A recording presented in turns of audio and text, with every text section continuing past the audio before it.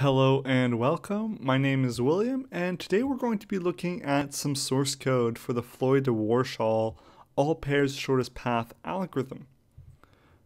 Today's source code can be found in the description, but it is also online at github.com/williamfizet/algorithms.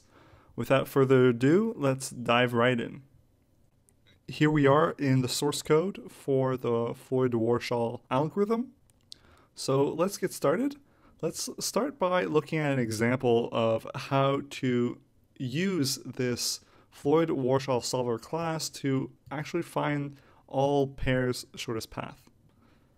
So here in the main method, the first thing I do is I actually initialize a graph with n nodes, where n is set to 7, and I create our adjacency matrix by calling the createGraph method. And if we look at up here, this is the createGraph method, and all it does is it initializes a matrix of size n by n.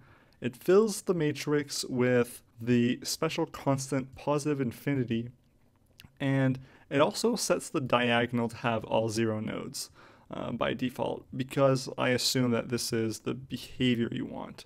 If it's not, then that's not an issue, because you can just override it when you add some edge values to your adjacency matrix.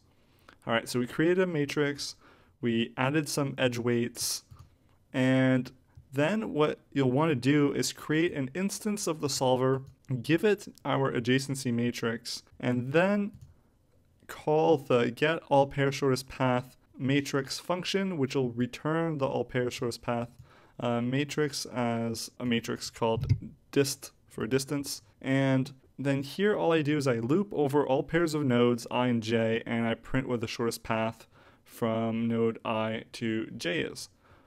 Here's a sample output of what that looks like. So there can be roughly 3 different kinds of outcomes. We get a concrete shortest path.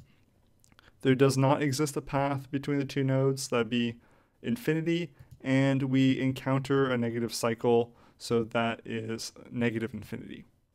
Similarly, if we want to reconstruct the paths, this is how we're going to do it.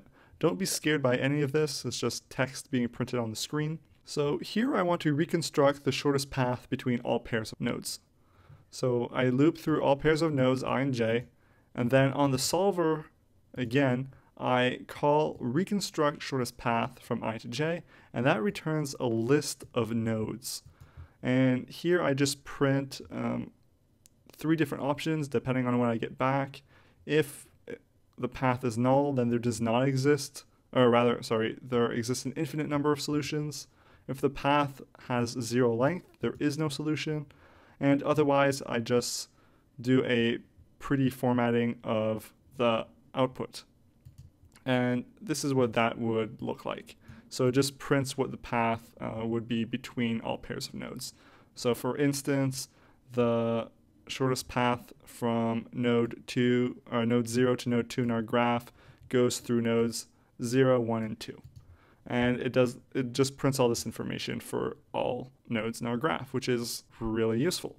Okay, so what is this Floyd Warshall solver actually doing? And that's what we're going to look at right now. So inside that class, we have 4 instance variables. N, the number of nodes in our adjacency matrix, a Boolean value called solved, which just tracks whether we've solved the all pairs shortest path problem or not, our DP matrix, and a next matrix, which is used to reconstruct the paths. And there's also this constant, which I just initialized to -1, so we can identify when we've reached negative cycles. Okay, so looking at the constructor, again, you just pass in the input adjacency matrix, and then I do some initialization. So simply allocate memory for our matrices that we're going to need, and then populate the DP matrix with whatever is given to us for our input, and also make sure to initialize the next matrix to contain j as the next value going from I to j. And that's all you need to do for the setup. Nothing too complicated. Let's look at some of the methods that are provided in this class. The first one is get all pairs shortest path matrix, which is the first method we called. And what that does is it looks if we've solved the all pairs shortest path problem already, and if not, it calls the solver. The reason I do this is so that if we want to get the all pairs shortest path matrix multiple times, that we don't run the solve method several times. So the solve method is what actually solves, or rather executes, the Floyd Warshall algorithm. And here's what we're going to do to compute all pairs of shortest paths. First, we iterate through k on the exterior loop. And then we loop through all pairs of nodes, and then we check for our condition. So if the path going from I to k and then k back to j is less than the path from I to j, then update the value of I to j to route through that node k. And while doing this, also update the next matrix so that we can reconstruct the path later on. So it is now shorter to go through I to k than I to j, so update the indices for ij. This next loop is if you want to identify negative cycles. Identifying negative cycles means that we need to propagate the value of negative infinity throughout our graph for every part of the graph that reaches a negative cycle.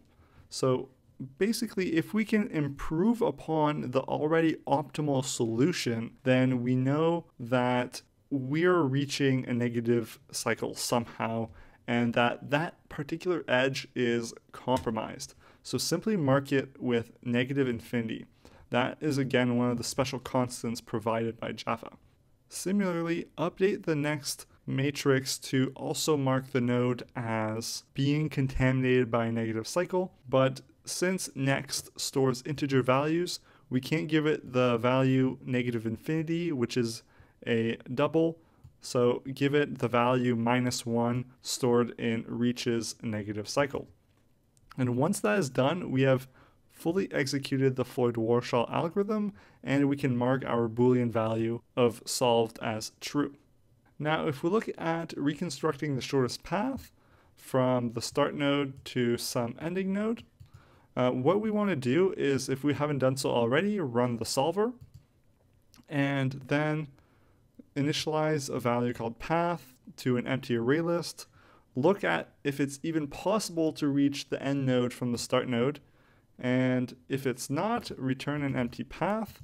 Otherwise, populate the path with the current node, which I denoted as @, and for each current node, check if we reach into a negative cycle, and if we do, return null, because the best value, the shortest path doesn't exist because there are an infinite number of shortest paths. And also make sure to check the edge case where the last node is part of an infinite loop, and simply return the shortest path. So guys, that's about it for the Floyd Warshall algorithm source code. If you have any questions, just drop a comment in the description and I'll get back to you as soon as I can. Guys, thanks for watching. Please subscribe for more mathematics and computer science videos. Thank you.